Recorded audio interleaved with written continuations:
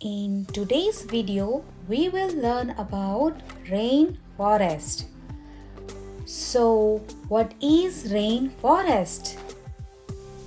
A rainforest can be described as a tall, dense jungle. The reason it is called a rainforest is because of the high amount of rainfall. I have created this rainforest model with my little helper Ivan. There are two types of rainforests.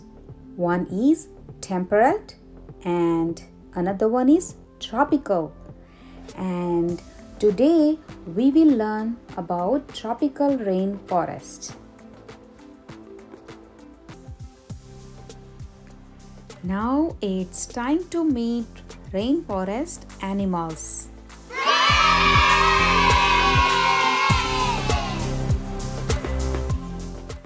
Let's see some birds. Toucan. Look at that large colorful bill. The bill is used to squash the fruits and berries to eat. Harpy Eagle. Harpy Eagle is a raptor and one of the largest eagles on the planet. Macaw. They are the largest of all parrots. Macaws have sharp hooked bills which are perfect for eating nuts, fruits and seeds. See? They eat all the healthy food, huh? Now let's see some mammals. Okapi. They are herbivores. The okapi, also known as the forest giraffe or zebra giraffe. Sloth. The slow-moving sloth who hangs upside down all day, even to sleep. By the way, they sleep 18 to 20 hours in a day. Mommies give birth to babies upside down.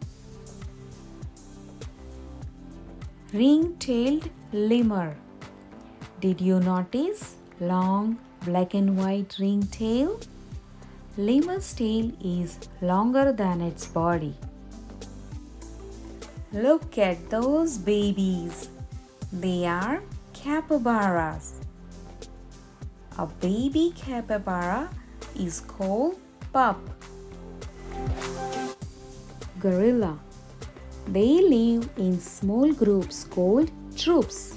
Their arms are longer than their legs.